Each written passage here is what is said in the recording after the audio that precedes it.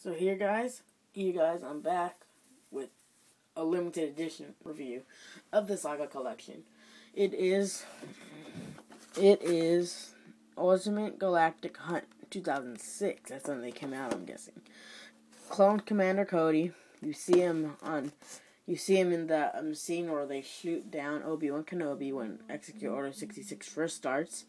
As you can see, it's a silver translucent. No, not translucent. Very shiny word. Episode 3, Revenge of the Sith.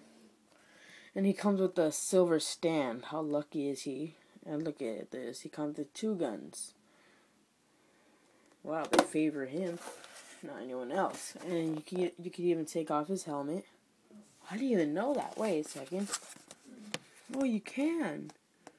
You can take off his helmet. You can see he has all the details he should.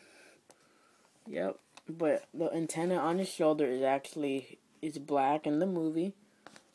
Right there. Antenna. Right there. But this toy is a silver, which is even cooler. As you can see, it's the same series as Scorched Commando and all the Jedis and General Grievous. Yep. And he has a silver Darth Maul, not a hologram anymore. It looks more like a statue to me. Another picture of him. Execute Order 66 scene. Yep, look at all those people that I never got yet. I don't like getting Jedis. I don't like getting clone troopers and droids. Because that's all I really have besides Jango Fett. No, that's all I have. I have no Jedis opened up.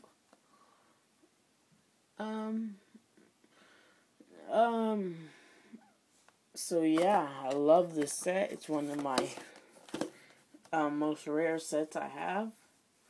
That's why I keep it in the most obvious place, which is in that little area right there. So I'm gonna go put that where he should be right now, because I want to show you where he should be. So let's go. He has to go on this string right there.